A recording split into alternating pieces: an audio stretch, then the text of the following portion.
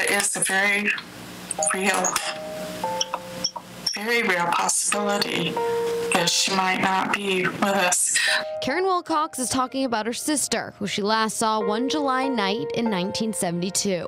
I always felt like people thought I should know, and maybe I was keeping a secret somehow or something. And Karen was only 1 year older than her sister, and although they shared secrets just like they shared a bedroom, the last secret Kathy Sue shared, Karen wasn't able to keep.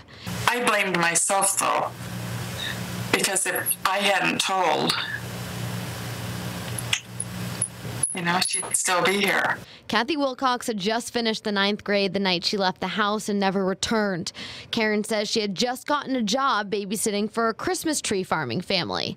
It involved boys. Boys that Karen says she believed Kathy was experimenting with. It was significant enough, the things that she was telling me, that I was scared for her, so I told on her. Her stepmother confronted Kathy when she returned home, and it turned into a heated argument between the two. She went down the steps, she turned back, she said, "I will never talk to you again, ever." They didn't know it then, but that statement would hold true 43 years later. I have thought there's some connection between that Christmas tree farming family, maybe not the family themselves, but what was taking place out there.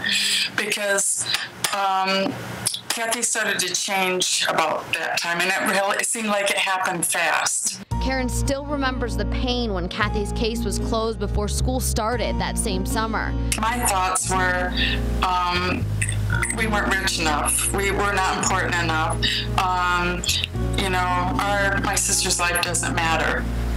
I don't know how much of that my dad felt like that too, but it was such a helpless thing. It was a helpless feeling, thinking there wasn't anything we could do. Later, her case would be reopened, as well as she would be put on the National Center for Missing and Exploited Children, including age progression pictures. Right now, Kathy would be in her late 50s. More recently, a Facebook page created for any tips people might have about what happened to her baby sister. I see the look on people's faces when they ask me the question if I think she's still with us, and I say yes. I see the look that says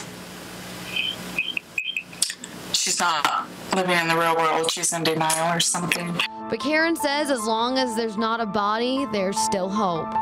Somebody knows something. Somebody knows something. Now, if you have any information on this case, please contact the Allegan County Silent Observer. That number is on the bottom of your screen. Live in the control room, Cassandra Arsenal, Fox 17 News. Cassie.